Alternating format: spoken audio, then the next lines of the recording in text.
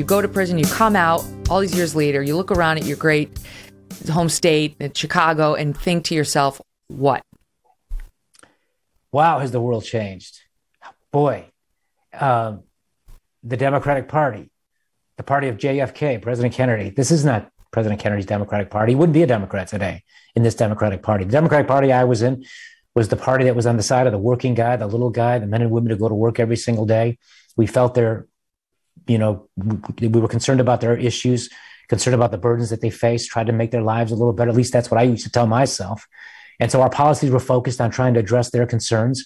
And the biggest concern, the biggest responsibility of government starts with public safety. That's why we have government. We used to be a party that supported the police, enthusiastically embraced the police, chased the police to take photographs with us, to be in our political pamphlets and on our television commercials.